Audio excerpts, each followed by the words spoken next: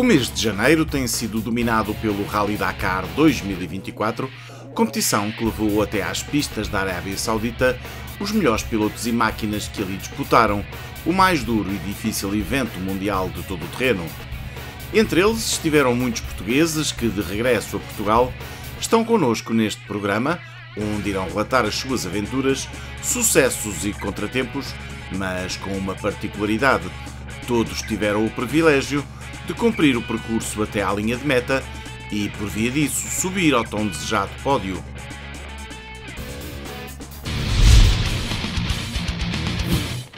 Estamos com os pilotos, os nossos heróis que estiveram no Dakar. Mês de janeiro foi um mês dedicado à maior prova de todo o terreno que anualmente se disputa, e agora na Arábia Saudita. Temos connosco vários pilotos, não os vamos apresentar todos ao mesmo tempo, mas é com eles que vamos estar nos próximos 2 programas. Vamos saber como é que foi a aventura deles no Dakar, as confusões, as sortes, as aventuras que viveram e iremos saber também aquilo que eles projetam para este ano de 2024. E para começar, vamos falar com João Ferreira, que disputou e venceu alguma das etapas da categoria SSV. João, primeiro que tudo, parabéns pelas tuas prestações. Balanço que fazes desta tua participação no Dakar? Antes de mais, muito obrigado. Foi um balanço positivo, um sabor um bocadinho agridoce. Íamos com o objetivo de lutar pela vitória, tentar lutar pela vitória dos SSVs, e até certo ponto, quando estivemos muito perto, conseguimos recuperar o tempo perdido do primeiro dia. Chegámos a estar em segunda à geral a 7 minutos do primeiro classificado, mas um problema elétrico, a bomba de combustível, deitou tudo a perder. Mas corridas são mesmo assim, o que importa é que somamos pontos importantes para o Campeonato do Mundo. Ainda conseguimos fazer 5º lugar entre os SSVs contra os melhores pilotos do mundo, portanto acho que o balanço acaba por ser positivo. Ficaste com a perfeita noção de que não foi este ano, mas poderás vir a ganhar o Dakar. Eu espero que sim, é para isso que trabalho todos os anos. O Dakar, como podemos ver, é uma corrida muito imprevisível, mas é com esse intuito que ataco todas as corridas, e o Dakar é dar o meu melhor e tentar lutar pela vitória. Passo agora para Mário Franco. Obrigado por teres aceito também o nosso convite. Mário,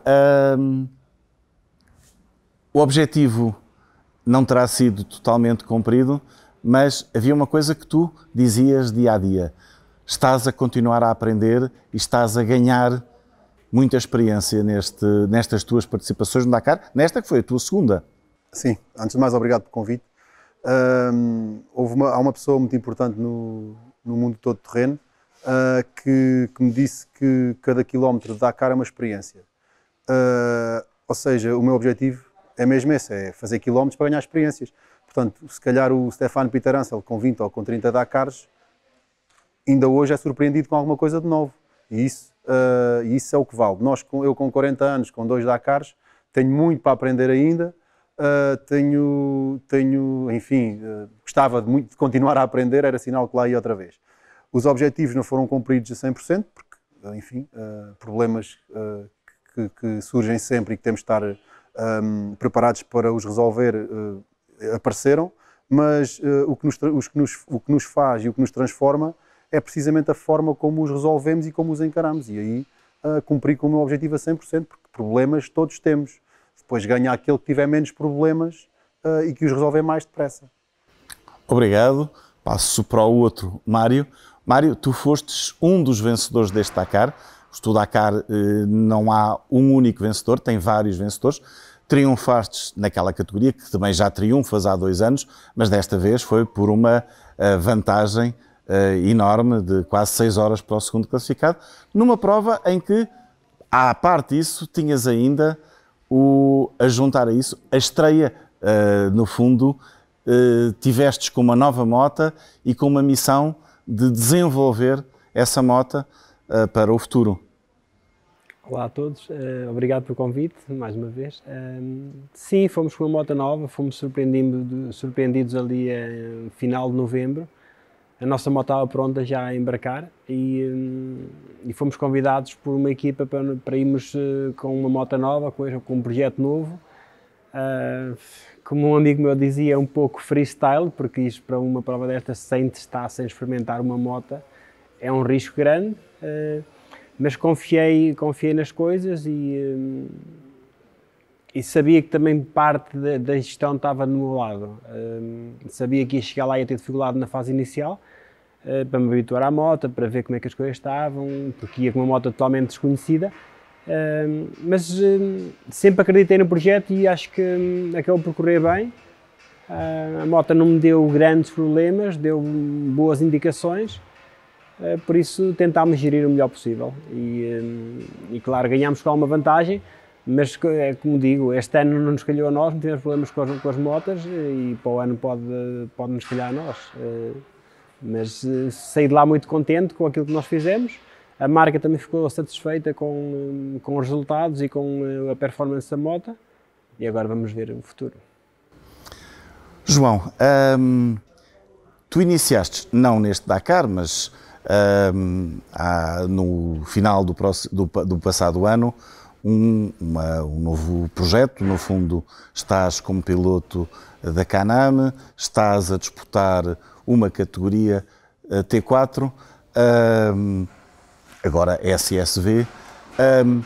Há quem pense que destes um passo atrás, mas explica a tua opção, explica o teu projeto. Mesmo nós, dentro de casa, peço desculpa a expressão, debatemos isso, que o caminho normal de um piloto jovem, qualquer piloto, é T4, T3, T1. E nós temos um caminho completamente ao contrário. Começámos no T1, passámos depois para o T3 com o Yamaha X-Ride e agora estamos no T4, no SSV da Can-Am, assistidos pela equipa South Racing. Mas foi uma oportunidade que nos surgiu. Temos a sorte de estar incorporados na equipa oficial da Can-Am Factory Team. Sou eu e mais 3 pilotos, o Chaleco Lopes, o Austin Jones e o Rocas Bachuska. E acho que é uma oportunidade de uma vida. Estamos incorporados na fábrica, na equipa oficial, temos apoio Can-Am e foi uma das razões que nos fez abraçar este projeto. E dado que também não tenho, à medida que as corridas vão passando, vou tendo cada vez mais, mas de facto tenho pouca experiência no deserto, tenho muita experiência já nas corridas de baixa, como Baixa Porto Alegre, Baixa Aragão e as nossas corridas em Portugal, mas de facto o que nos faz falta é as corridas de deserto e penso que foi uma boa estratégia adotada e o futuro quero que também passe aí por mais experiência no deserto, nunca esquecendo as provas cá em Portugal, mas quero continuar a evoluir e a aprender para ser mais rápido no deserto. Sentes que, neste caso no Dakar, a categoria SSV estava extremamente competitiva? Sim, eu já sabia, já fui para lá a saber que a corrida ia ser muito dura, não só pela ser a corrida em si, mas também pela concorrência. Mesmo dentro da Can-Am tínhamos pilotos muito rápidos, com muita experiência, tínhamos novas marcas também muito fortes, que acabaram por ganhar o Dakar, e portanto sabia que a corrida iria ser dura do início ao fim, e infelizmente o Dakar não nos sorriu, mas com uma vitória ou com um pódio, mas sorriu-nos algumas etapas e bons resultados.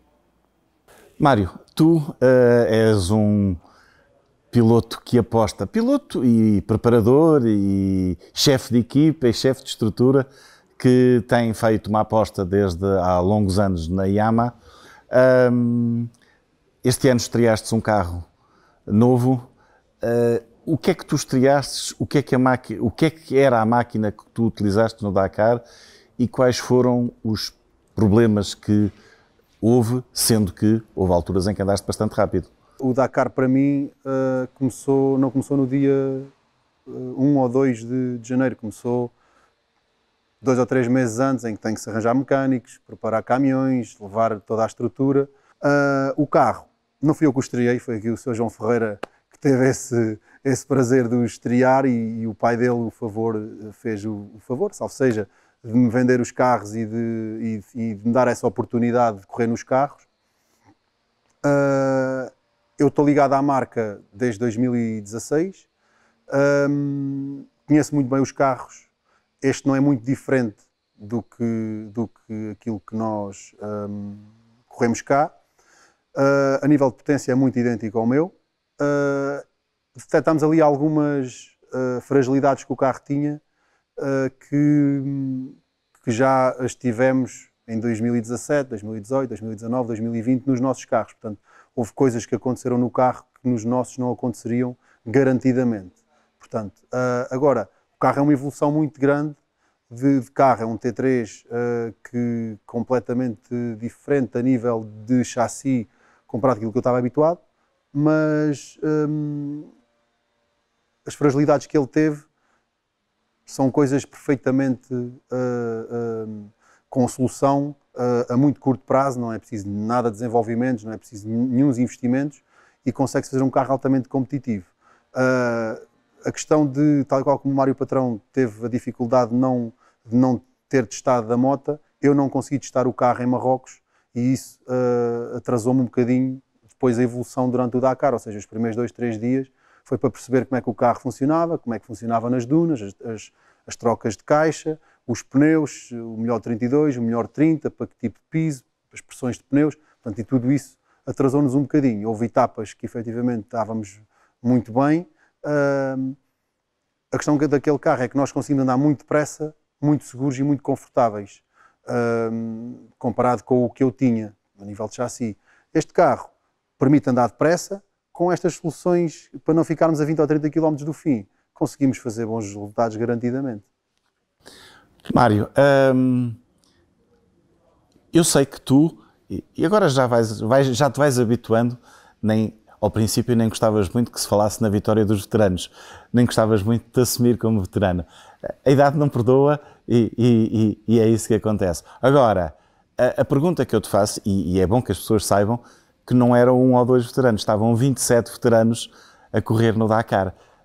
O que é que o corpo se ressente e o que é que a cabeça tem que compensar para que tu consigas continuar na tua belíssima prestação? No fundo foi um top 30, foi uma boa prestação à geral, à parte da vitória. Sim, a preparação do Dakar é uma preparação de cerca de 1 ano e sem dúvida tão ou mais importante que o físico é a cabeça estar funcional, sim. Isso é super importante. Eu sabia que aquela classe era muito competitiva, tem muitos pilotos, porque também o Dakar agora já começam os pilotos a ir mais cedo, mas normalmente o Dakar vão os pilotos mais velhos, e antigamente iam os pilotos mais velhos. Acabavam os campeonatos nos países deles e depois já começavam a ir para o Dakar. E temos ali muita gente com a idade que anda depressa ainda. Como podemos ver nas motas, nos carros, há super veteranos aqui. O Sainz ganhou com 60 anos. Sim, o Dakar é preciso ter sorte, é preciso ter uma boa máquina, é preciso ter experiência, há uma série de coisas que ali contam e este ano ganhámos com alguma vantagem, porque eu não sei também se os meus adversários tiveram problemas ou não, mas possivelmente sim, por a diferença de tempo que houve é porque eles tiveram problemas, mas isto pode acontecer com qualquer um de nós. Eu tentei, para mim é fácil fazer problemas. Numa corrida daquelas, basta arriscar um pouco demais, numa etapa de pedras, e é fácil eu arranjar um problema na moto, muito fácil. Agora é preciso, com a minha experiência, eu conseguir gerir e dizer, ok, esta etapa aqui eu tenho que ter mais calma, vou nas pedras, eu não quero destruir a moto aqui, tenho que perder um pouco de tempo e a seguir posso ganhá-lo noutro sítio qualquer.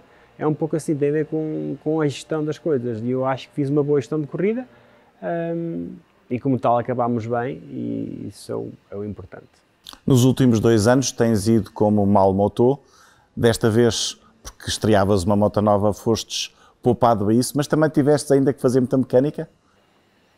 Não, este ano não fiz mecânica, dei o feedback do que é que eu estava a sentir, eu consegui, como disse, andei com a moto a cerca de 30 km lá no checkdown antes de começar e felizmente conseguimos detectar algum problema, que a moto vinha com um defeito de suspensões lá do Japão e tivemos de trocar 2 vezes, mas conseguimos pôr a moto mais ou menos alinhada para começar e depois andámos com ela mais ou menos como estava. Fomos fazer umas pequenas alterações, pequenos cliques para aqui ou para ali, mas não podíamos alterar ali muita coisa, porque é tal coisa, não via a moto, não sabia a cor da moto e pouco mais. Sabia os autocolantes que levei de Portugal e o resto não sabia como é que ela ia estar feita, se era muito potente, se era pouco, se era mais ou menos. Só depois lá é que conseguimos ver esses pormenores. Qual é que vai ser o destino desta moto? Vai ser a versão cliente da Honda? Sinceramente, não sei. O pai do projeto também não sabe. O que eu sei é que eles quiseram fazer este teste no Dakar e a informação que me deram foi que agora vão para casa, vão pensar durante 2 meses e vão arranjar uma solução. Agora não sei exatamente, eu penso que nem eles sabem qual é ainda a solução para a moto. Há ali uma série de coisas, pode ser versão cliente, pode ser versão de aluguer para a própria Honda alugar motos a clientes. Há ali uma série de coisas que pode ser feita. Agora eles próprios também ainda não sabem o que vão fazer com ela. João, há bocado quando falaste do teu balanço, falaste que não tinha sido aquilo que tu querias, mas em termos de mundial tinhas averbado bastantes pontos, até porque tivestes 3 vitórias e outros bons lugares em etapas, e isso no Dakar e isso no mundial também pesa. O que é que vai ser o teu projeto este ano? É tentar ser campeão do mundo? Sim, é com esse intuito que vamos trabalhar o ano todo. Temos agora, no final do mês de fevereiro, a segunda ronda do Campeonato do Mundo em Abu Dhabi e depois temos a prova em Portugal e Espanha. Essa, penso que seja obrigatório nós ganharmos, mas é esse o intuito do nosso ano e da Canam e da Saud Racing também, é que sejamos juntos campeões do mundo da SSV. Sentes que com esta nova dinâmica que a Azul passou a dar ao Campeonato do Mundo e com esta distribuição nas várias categorias, que o Todo-o-Terreno está a ter um impacto maior no desporto motorizado a nível mundial? Sim, eu diria que sim. Acho que, digamos, a recente criação deste Campeonato do Mundo W2RC, acho que veio trazer muita notoriedade e muito impacto mediático ao nosso desporto e, por consequência, para Portugal, já tínhamos uma prova da Taça do Mundo. Porto Alegre tem sido, nos últimos anos, sempre feito parte da Taça do Mundo e agora temos uma prova do Campeonato do Mundo em Portugal e Espanha, pronto, o Transibérico. E, portanto, acho que é muito bom para nós, pilotos portugueses, temos a oportunidade de debater no nosso próprio país contra os melhores pilotos do mundo e é excelente também para o nosso próprio país receber uma prova de campeonato do mundo com os melhores pilotos do mundo, as melhores equipas, os melhores construtores. Portanto, acho que é muito positivo para todos nós. Como é que é ser, no fundo, assumes isso, ser um piloto profissional? Sim, sou um piloto profissional, semi-profissional, sim, é verdade que dedico muito da minha vida às corridas. É um trabalho duro, muitas pessoas pensam que é sentar e conduzir e dá para fazer isso, sim, mas obviamente os bons resultados não aparecem daí, temos que treinar muito o físico, temos que treinar muito com o carro, temos que fazer um grande trabalho de casa com a equipa, com os nossos patrocinadores também, para conseguirmos obter bons resultados ao longo do ano. Mário, como tu disseste também há bocado, tu és muito mais que um piloto, tu és um chefe de equipa e, portanto, aquilo que eu te vou perguntar não é só o que é que vais fazer como piloto, mas o que é que a Franco Sport vai fazer para este ano de 2024. Relativamente à Franco Sport, o que vai fazer é todo o campeonato nacional cá. Felizmente, tanto a Franco Sport como a Yamaha estão numa boa senda de vendas de carros para competir e com clientes que gostam tanto não só da marca, mas da competição, e a Taça Yamaha ajuda muito a que eles vão. Portanto, vamos ter muitos clientes a participar nas provas do Campeonato Nacional. Vamos fazer o Campeonato da Europa com um carro em T3 e com um carro em T4. Vamos fazer as provas do Campeonato do Mundo que eu vou fazer. Vamos ter, em princípio, mais 2 a 3 pilotos. E a terminar o ano, digamos assim, em 2025 no Dakar com mais 2 a 3 pilotos comigo, digamos assim. Portanto, vou tentar sempre aliar a minha participação com mais clientes, para dividir não só as minhas despesas como as despesas deles, e fazer um bocadinho o gosto ao dedo, que é competir. Mas basicamente vai ser isto, o Campeonato Nacional, aquelas que eu puder fazer, vou fazer em T3 num destes Yamas. Mas pronto, basicamente vai ser isto. Mário, tu desde há 2 anos tens feito uma aposta forte em correr em Portugal com uma moto elétrica.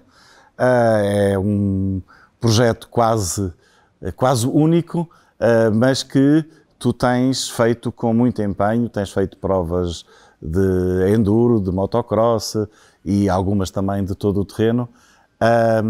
É uma aposta que tem continuidade, naturalmente. Em Portugal ainda ninguém olhou para a moto elétrica como sendo ter que ajustar um regulamento para ela poder competir.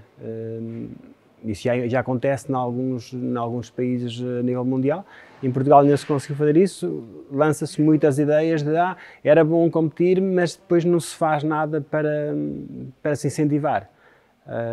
O nosso trabalho vai continuar, os patrocinadores estão com essa ideia e estão com esse marketing que querem levar isso para a frente, e nós temos que ver as corridas que é possível, que temos autonomia para fazer, e faremos o máximo possível de corridas em Portugal.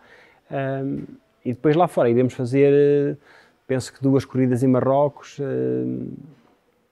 isto é onde o Mari vai competir. 2 corridas em Marrocos durante o ano e mais uma outra corrida que iremos ver o que é que há dentro do nosso budget, do nosso tempo, que é possível fazermos. Muito obrigado aos 3. Terminamos esta parte da entrevista. Espero que tenham um enorme sucesso para este ano e conto, eventualmente, ter-vos aqui no próximo ano para voltarmos a falar de mais uma edição do Dakar. Olá, Arnaldo. Obrigado por nos deixares montar este estúdio do Dakar aqui nas tuas instalações. És sempre um bom anfitrião. Vamos aproveitar para falar dos teus projetos, e sei que são largos para esta temporada. Temos aqui 2 máquinas, temos aqui uma moto, temos aí bicicletas. Tu és o homem dos 7 ofícios. Vamos começar pelos carros. Sei que tens um projeto novo para este ano. Olá, Pedro. Sim, epá, este ano, fruto aí de termos feito aquela performance ali porreiríssima em Fronteira, abriram-se aí novos desafios, novas propostas. Epá, a gente não tem como dizer que não, a gente sabe que somos homens de aventura e de desafios. E epá, este ano vamos aqui mais para o lado direito, aqui mais para a Polaris, e vamos deixar o Canam para já. Vais entrar também no desafio, no troféu Polaris, que vem aí de regresso às competições. Sim, epá, eu sou há longa data que sou amigo do Carlos, e o Carlos da Polaris lançou-me o desafio de conduzir o carro e de poder ajudar a fazer o troféu. Epá, como a gente tem a Mundimato por trás, a Mundimato também possivelmente vai ser um dos patrocinadores e portanto, digamos que pronto, não tive outra hipótese senão embarcar Nesta aventura. nesta aventura. Depois de teres feito Fronteira e depois de teres visto até a performance que o Bruno fez em Porto Alegre com um carro praticamente de série, o que é que achas que os Polaris poderão vir a fazer, independentemente do troféu, no campeonato deste ano? Pá, pois, isso é uma incógnita, não é? Não sabemos o que é que vão, porque os pilotos, quem está atrás do volante também manda muito. Mas o carro tem potencial, tem coisas melhores, tem coisas piores. Realmente o Canam está muito mais testado, muito mais evoluído, muito mais fiável. Epá, o Polaris está numa fase de evolução, é um bom carro, tem coisas boas também. Epá, Vamos à aventura. vamos ver. Vamos ver. Olha, motas e até quads, tu tens gente a correr no troféu Yamaha, no X-Trophy, nas provas da X-Adventure. Quem é que são essas pessoas que no fundo correm com as cores da Mundimato nestas competições? Pronto, como deves calcular, a gente anda na competição e está muita falta de patrocínios e muita gente nos procura e nos pede apoios e tudo mais. Nós não podemos apoiar toda a gente, como é evidente, mas vamos dando preferência, por exemplo, ao Caetanito, que corre no troféu Yamaha de moto e é nosso encarregado na empresa.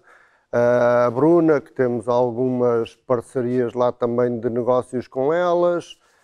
O meu afilhado, o Márcio, que também, pronto, é da família e também há longa data que andamos de moto juntos e aprendeu connosco e foi evoluindo sempre e agora vai fazendo algumas provas de Can-Am.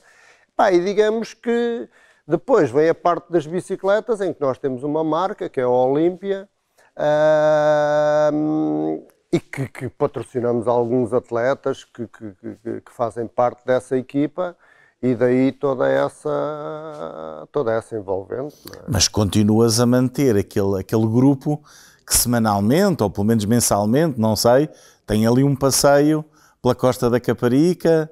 Sim, isso faz parte, todos os domingos que posso, todos os sábados, à quarta-feira temos um passeio noturno e isso faz parte da dinâmica da vida, do modo de viver, com os amigos e com aquela rapaziada toda, e que no fundo também vais mantendo a forma, vais-te envolvendo. Ainda agora a rapaziada, vamos volta de moto, não sei o quê, vamos a Marrocos, vamos aqui, vamos ali, vamos acabar por fazer as 6 horas de fronteira. Digamos que é toda uma situação de amigos e de estar na vida, não é? Ainda te sentes com coragem para ir fazer uma corrida de 6 horas de moto? Eu quando era mais novo andava bem. Depois tive ali um acidente de moto de estrada forte e tive uns anos sem andar. Aqui há uns tempos houve aí um convite para ir fazer ali uns diazinhos a Marrocos. Então, fui aí, comprei uma moto à pressa e tal, e vamos lá até Marrocos e tal. E isso deu-nos um fim de semana para aqui, fim de semana para ali, passei para aqui, um treinozinho para lá e tal. E pronto, agora apareceu um amigo, o Pedro Tubarão, vamos fazer as 6 horas de fronteira. E lá, vamos embora, 3 horinhas cada um, também passa no stand. E pronto, vamos divertir-nos e sobretudo é isso. Voltando para as bicicletas, tu tinhas aí também, no teu currículo, umas aventuras grandes no Brasil e outras coisas assim do género. Sim, isso já foi há uns 10 anos, aí, em que nós andávamos bem, lutávamos ali à classe, e fiz umas coisas engraçadas. Fiz o Titã Deserto, fiz o Brasil Ride 3 anos, fiz o ABC vários anos, ainda este ano vou outra vez, mas mais calmo e mais. E agora está a aparecer a parte das elétricas, em que a Olímpia também é muito competitiva, nós temos uma máquina muito boa elétrica, e que é possível que vá fazer o campeonato nacional e a taça com uma bicicleta elétrica, porque já é aquela ajudinha, não é? Já não há aquela performance de outros tempos, portanto há que ter ali um bucezinho de ajuda. E já que estamos a falar de negócio, vamos saltar das bicicletas para a Mundimat, até porque estamos aqui num espaço recente da Mundimat. A Mundimat continua a crescer. Sim, isto às vezes a gente não faz para que isso aconteça, mas as coisas naturalmente acontecem e também digamos que é uma parte que eu gosto de dar a hipótese às pessoas que trabalham comigo de crescerem, de evoluírem. E nós atacamos Lisboa, temos um armazém em Frielas e houve sempre a pretensão de atacar Lisboa aqui por este lado de Sintra e tal. Apareceu esta oportunidade e nós, pronto, já tínhamos 3 armazéns, agora ficamos com 4 e pronto, é mais uma dor de cabeça. Mais uma dor de cabeça, exatamente. Sim, senhor. Parabéns, Arnaldo, e mais uma vez obrigado por ter sido o anfitrião destes programas. Por hoje ficamos por aqui. Para a próxima semana, cá estaremos de novo com a continuação destas entrevistas sobre o Rally Dakar.